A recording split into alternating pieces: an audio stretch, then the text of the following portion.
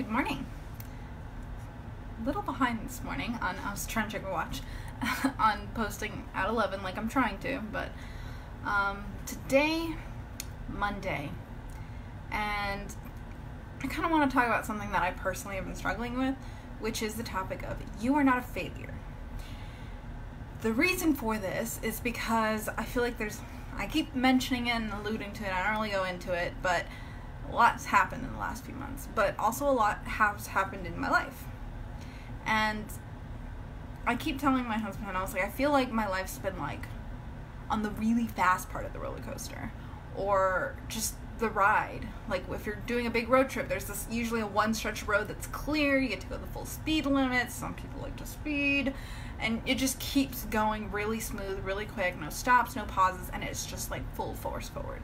I feel like that's what my life's been like so far, because, you're born, you're growing up, you start school, you go through school, you went through college, and as soon as college ended, there's a little bit of a lull, but I kept trying to find work. That was a little bit of a lull, but I found work within a few months, and then I found another job, and then I moved to San Antonio, and then jobs, and just like all of these things. As soon as I moved to San Antonio, the year after I graduated, I met my husband, we got married. That next year we were engaged, and then we got married, and we moved in together, we did the whole thing, and here we are. I'm 25 years old, and I feel like everything's been like, somebody hit the fast forward button. I need him to stop. But part of what comes with that is part of me, when I was little, compared myself to my parents a lot. And I might have brought this up already, but they're like this ideal standard to me because they hit all of these milestones, and from my perspective of listening to the story and seeing the final product, it sounded really easy. They met when they were 19 in college, they got married, they've been married, they had kids a few years later, they have a house, like my dad got a job out of college that he had for a really long time, and all of these things like just lined up for them. Or at least that's how I see it. I'm sure they disagree sometimes. They've had their own struggles to deal with, but it's part of me, and they've always told me not to do it, but I do it anyway, because I'm stubborn, compares myself to them, and I'm not like them. My life has been very different from theirs. So as soon as I got out of high school, I went to a 4-year college. I dated multiple people, figuring out which relationship's going to work. My parents only ever dated each other. I did not get married at 19, 20. I forget, 19 or 20. It might have been 19, it might have been 20. I never remember exactly. But I think it was 19.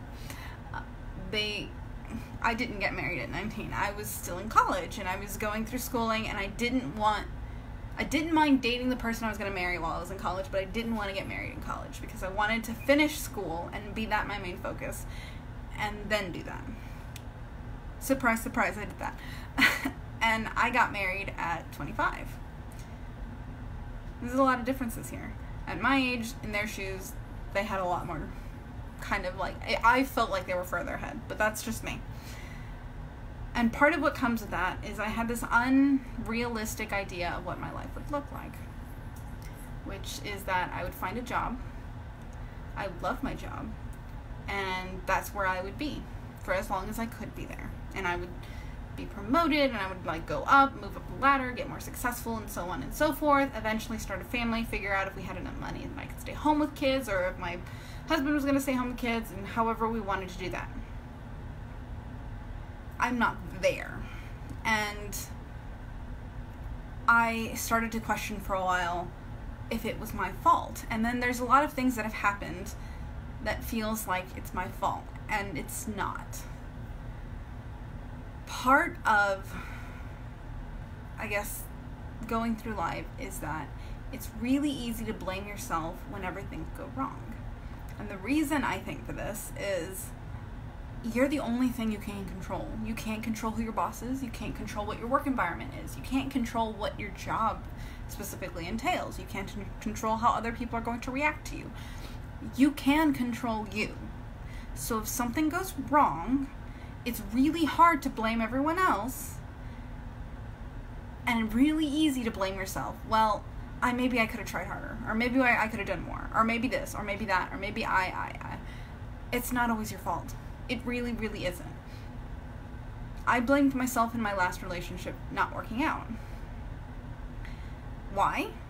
Because maybe I was too pushy, maybe I was too much, maybe I was annoying, maybe I expected too much of him, maybe I expected too little of him, maybe I pushed it too hard, maybe it was going too fast, maybe. None of that was true.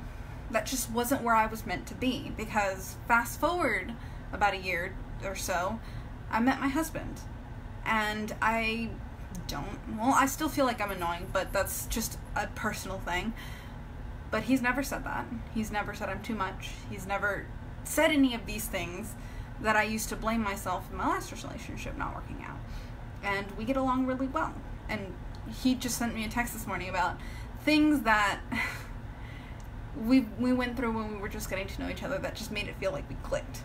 One of them is probably just one of my favorite memories that he did bring up, was we were watching a video compilation of cheesecake recipes. And there was a 5-minute cheesecake recipe that was like supposed to be in the microwave that came up. And at the same time, we both went, ooh. And it was just one of those moments that we were like, this might be that relationship. But it's so easy to blame ourselves when things go wrong. So I had my first job that I was fired. That has been very, very hard. So every other job I've ever had, I've left for various reasons. When I was a waitress, it was because I found a job that was going to pay me more. Or I didn't like the management, and I didn't see putting myself through difficult management like that. I was leaving. I was going on an internship. I was moving cities. Like, my internship came to an end, and so that's just when I left. And the job before that, there was no advancement opportunity, and I felt like I was expected to do more than they were going to pay me for and what my job was supposed to be. So it's that. And then this last job. I still feel like I'm blaming myself for it not working out.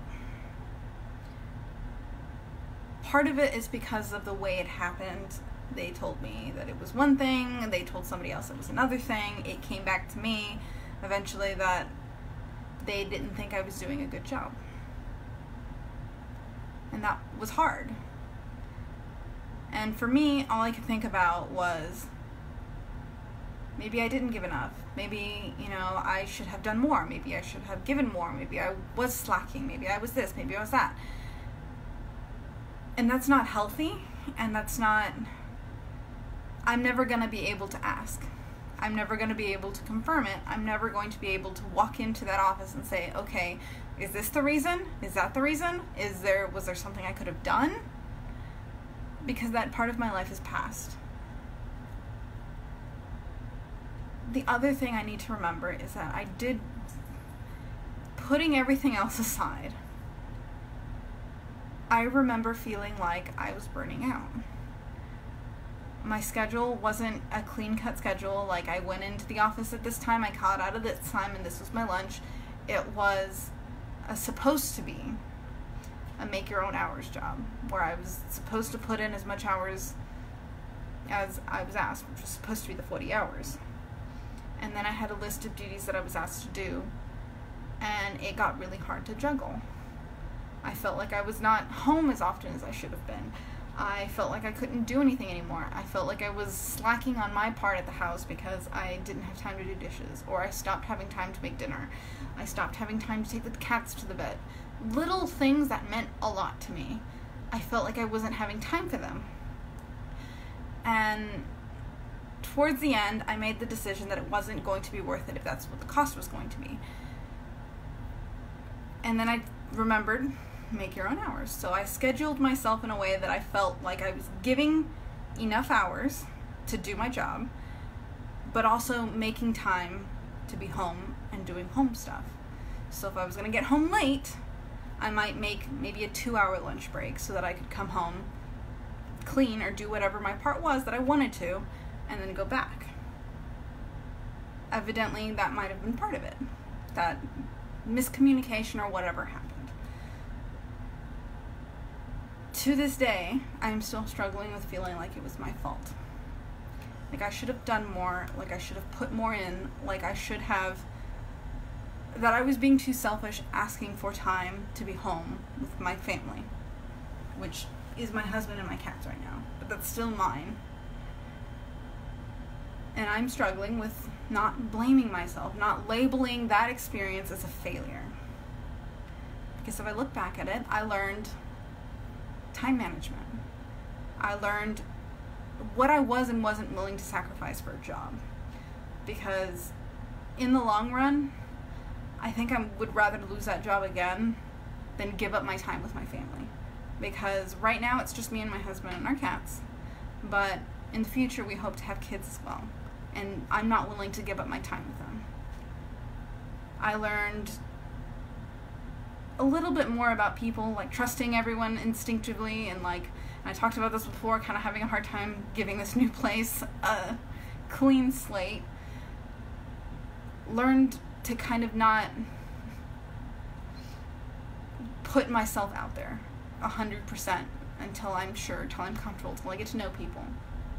Instead of, you know, putting my guard up a little bit, being a little more cautious, just being more aware that as much as I might have really good intentions all the time, not everybody will.